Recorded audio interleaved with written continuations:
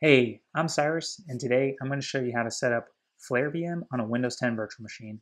So you'll notice I actually have it already set up right here, but I'm going to walk you through the steps on how to get it installed on Windows 10. So first and foremost, you should have a Windows 10 virtual machine set up with a clean install, and if you don't, go ahead and navigate to Windows Development Center and download the appropriate ISO for whatever virtualization software you're using. If you need to do that, pause this video, get set up, and then come back. Next thing you'll want to do is actually Google or go to Flare VM blog post from FireEye. Now, you'll notice that they actually have the steps kind of detailed, but this is for a Windows 7 image, and I wanted to download it in Windows 10, and I didn't notice that they had an updated blog, so I made a video for it. So if you're on your Windows 10 virtual machine, you can go to the GitHub page and download the repo for Flare VM, and you can also do this on your host machine, which I'll show you how to do right now. So go ahead and copy and paste that link, and then download the folder or clone the repo, whichever you prefer. It's the same thing. Once you have that downloaded, go ahead and copy and paste that folder onto your virtual machine. So I already have done that, and you'll notice that I have the folder here, and it's called Flare VM Master. So the next step to do is go ahead and run PowerShell as an administrator.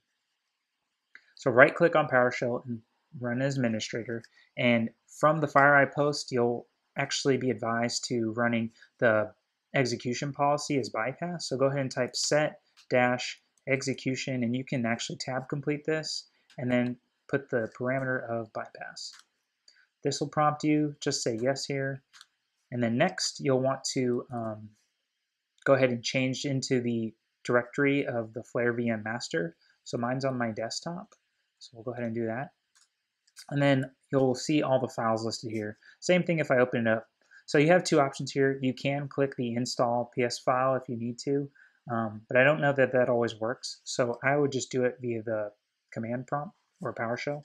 And here you're just going to run the install file with, /install. This will actually prompt you for your credentials for your VM.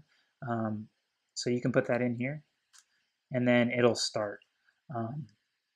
And this does take some time, and it runs through, and you'll notice some red, but just ignore that. It doesn't actually mean it's errored out. You'll start to see it kind of running and doing its thing. Once it is finished and complete, you'll notice that you actually get a Flare folder on your desktop and your background image and stuff changes. But here is where all the goodies are, if you will. So you'll have all your tools here, your disassemblers like IDA and Ghidra.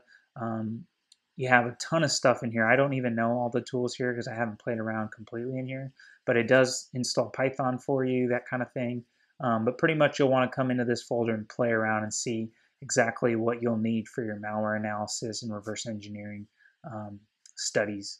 So you'll notice that my PowerShell window keeps prompting up and restarting, and that's completely normal, and it should happen. So make sure you keep an eye on your install. But once you get your desktop image changed and that Flare VM, that Flare folder on your background, you're pretty much good to go. So good luck. I hope this helps. If you like this video, go ahead and like and subscribe. I plan on making some more reverse engineering and malware analysis related videos. And if you'd like to follow me on Twitter, my handle is Cyrus Security. So thanks for watching and good luck. Hope this helps.